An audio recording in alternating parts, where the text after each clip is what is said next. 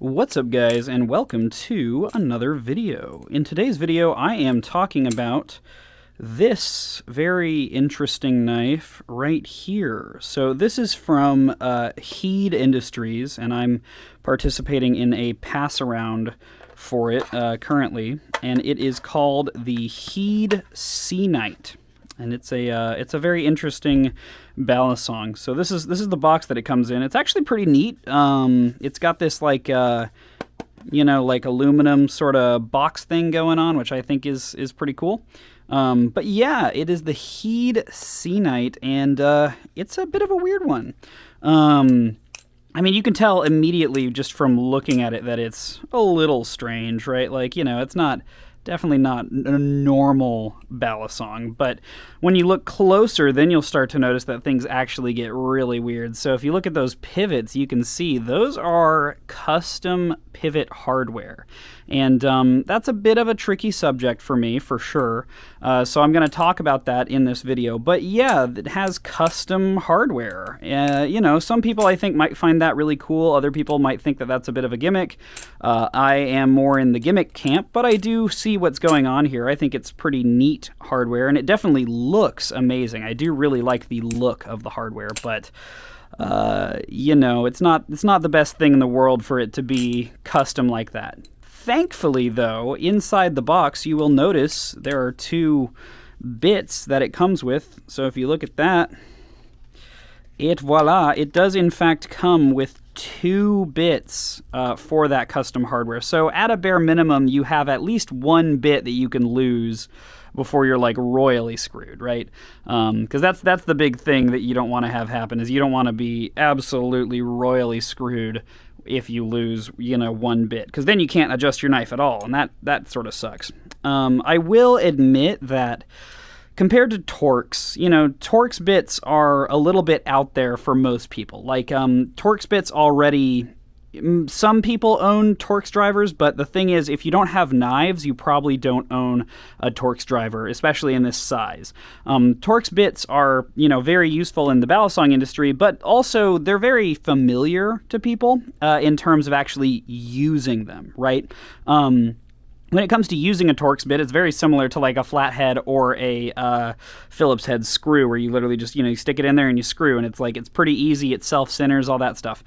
This custom bit, while it looks very cool, has a bit of a problem with locating. You'll see as you try to get it in there, you have to really line it up. Like I'm trying to get it in, and I haven't even got it, there it goes. See, you really have to line it up perfectly to kind of get it to work, and that's a bit of a problem. Like, it's, you can get used to it, and the more that I played with this and my little driver that I have, the better it kind of felt, but it is a problem that you have to deal with there. So, it's got these custom bits. That's cool. I will say, though, it's a little annoying to me that it has the custom bits in terms of it being both the pivot mechanism and the weight adjustment mechanism, and we'll talk about that in just a second, because at the end of the knife, right down here, you have regular-ass Torx bits. So, which is it? You know what I mean? Like, if it had a custom bit and then the entire knife was that same custom bit, okay, I can get behind that. A little bit better. But then having a knife that has custom up top, but then Torx down below, that just means that you're just going to have to switch your bit, to work on the same knife, and I don't want to have to do that. That's a bit silly.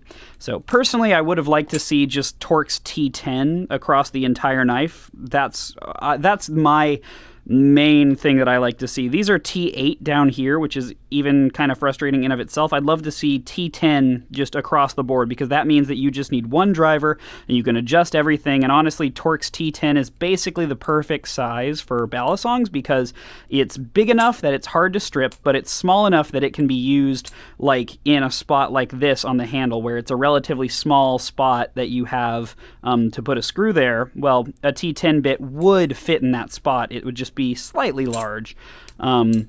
But I definitely prefer T10 to T8, and I prefer T8 to T6. T6 is the most useless freaking thing in the world. I don't know if you guys have seen T6 before. I think I might actually have a knife that is T6 in here. Let's check. Let's looky do. I really don't like T6. It is like my least favorite thing. Yeah, here we go. So sorry ELB, but you can see right there, that is T6. It is just the smallest freaking screw, and so it strips so easily.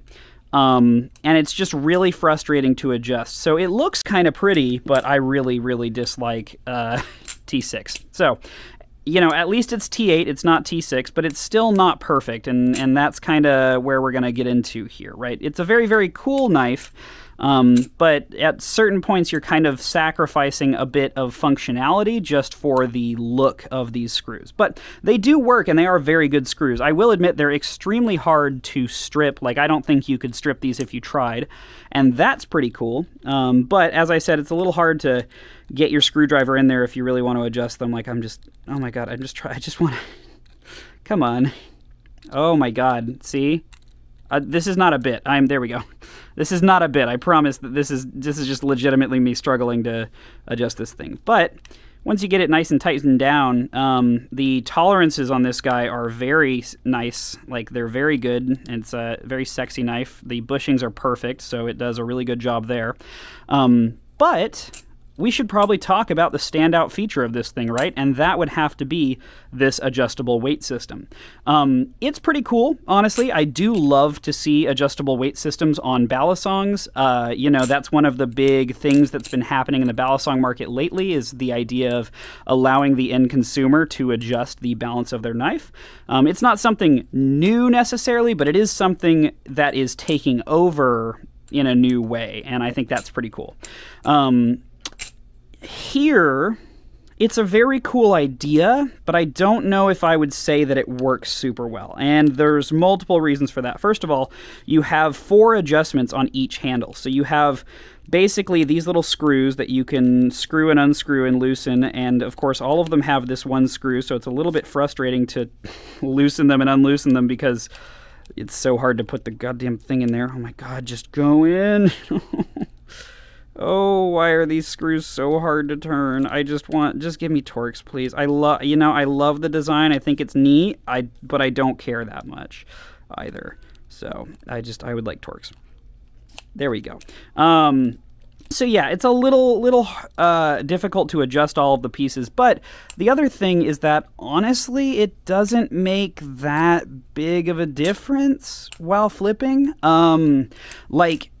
So my friend Stitch was the one that had this before me, and he was talking about that when he tried it, the only time he really noticed any difference was when it was either at the very top or the very bottom. Like, only the extremes was it really like a noticeable difference, and I absolutely agree with him. Personally, I think it flips best when all of the weights are at the bottom.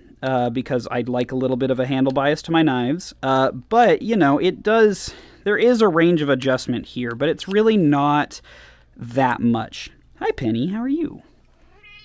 Yeah, that's what she says. The range of adjustment isn't that much. Like, what I just went from was relatively handle heavy to relatively neutral by moving all of those weights. And you saw how much work that took. That was a pretty substantial amount of work to just move the 4 weights from one side to the other, and it didn't provide that big of a difference in terms of the flipping capability. So all in all, at the end of the day, I think it's a very cool knife, and I think it works really well. If you look at it for a long enough period of time, you might notice it has some distinctions that remind you of other knives that are very similar to it. Specifically not the Channel Alpha Beast, but the Sandwich Alpha Beast. This has very similar features to the Sandwich Alpha Beast and very much calls back to it in terms of flipping experience, which is a good thing. You know, the Sandwich Alpha Beast is a mainstay in the community for a reason, because it's a very good flipper, and so this is also a very good flipper, being a nice, chunky, squarish sort of channel titanium design.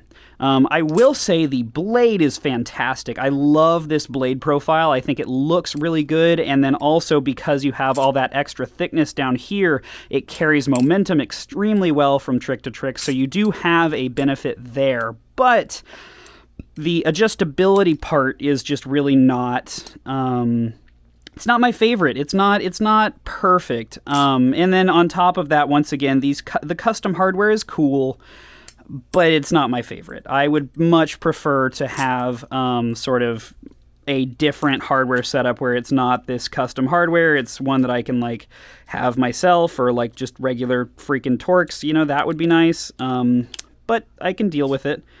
But it's definitely not my favorite. He did say that you can change out the hardware, and he gave the specifications for the hardware. So, you know, you could go source some Torx, you could get some Torx hardware and source it, you know, and find out like exactly what you want. But personally, I think that's a bit much. Like, I think that there should maybe be an option when you check out to either have the custom hardware or just have Torx hardware, because expecting the end user to go out and source this hardware, especially at lengths like these specific screws that are in here are extremely short, and so expecting an end user to go out and either buy the hardware that is exactly this correct length or modify existing hardware, that might be a little bit difficult for most end users, and so it's not the best. But I will admit, this thing does flip really freaking well, so I do really love it for that.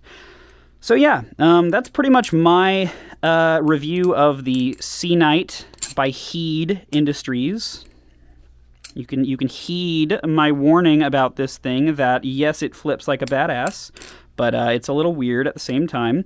I will admit, personally, when it comes to adjustable weight knives, I really like the method of screwing in something to the bottom of the handle, because that makes a much more substantial difference than this does, in terms of you could put in, you know, a steel weight or an aluminum weight, or like plastic G10 3D printed stuff, or like a tungsten weight. Like, you could make all sorts of different biases for your knife just by adding a small weight at the end, and because it's all the way at the end, you actually don't need that much weight to create a relatively huge difference. But I will admit, it is a very, very cool concept here, and it does work to a degree. It's not something that like absolutely fundamentally changes the way the knife flips, you know, from the ground up, but it does genuinely change it somewhat, and I think that's cool. This thing retails for around $400. I don't think Heed has like fully, completely cemented a price. You know, he was talking to me and saying that like due to inflation and the way that the economy is right now, that the price is a little weird, but he's working on it. So around $400 seems to be where this thing is sitting. And honestly, I gotta say, for that price tag, I'd buy it. It is a very, very cool knife. The blade is fantastically done. The grind looks amazing. This thing is sharp as fuck, by the way. And so, yeah, for that price, I would buy it. My only request would be that if I were to buy it, it came with Torx hardware instead of the custom hardware. The custom hardware looks cool, but personally, I just like Torx T10, just all over the freaking thing. Just give me Torx T10 and I'm happy. I don't need this. But yeah, overall, really like it. I really like the way he put the H in here too, where the grips go, because it kind of looks like his logo kind of reminds me of, I'm from Texas, and when you have a ranch in Texas, you normally would take your first name or last name and kind of put it into a cattle prod like that, or a... oh God, what do you call that thing? You get it, a brand, yeah. So this is basically like a branding iron kind of logo. So it looks like he almost branded his brand into the knife itself. So I really do like that. The Texas in me does like the branding. Penny, do you like the branding? Do you like the branding on the Heed? Yeah. Penny likes it. And you know what? If it's got Penny's seal of approval, it's got my seal of approval. So yeah, it's a pretty badass knife. It's got a few problems, but it's really not a bad knife in any way, and is absolutely worth the price tag. Like, as I sit here flipping it, I'm just like, oh man, this thing does feel real sexy. And also the tolerances are they're just fantastic. I mean, there's like no play in here. It does feel, you know, very high quality. And honestly, if I'm comparing it to like the Sandwich Alpha Beast, it's kind of in between a Sandwich Alpha Beast and an Alpha Beast Infinity. It's like if you rounded the edges of an Alpha Beast, and honestly, I prefer it. Like, the Alpha Beast is kind of known for having very square edges. You know, it's got a chamfer, but not much more than that. And this thing has that really nice rounding, and oh man, it just feels great in the hand, both for fanning, but also stopping. Like it's square enough that you can do whatever you need to, but it's round enough that when you fan, it feels really smooth. So yeah, overall, it's pretty badass. Pretty good little thing, you know. It's not my favorite, but it's also absolutely something that I would buy. So I'm gonna keep an eye out for this when he does another drop. But yeah, that's pretty much it for this video. I hope you guys enjoyed it, and I'll see you next time. Whoop. Peace.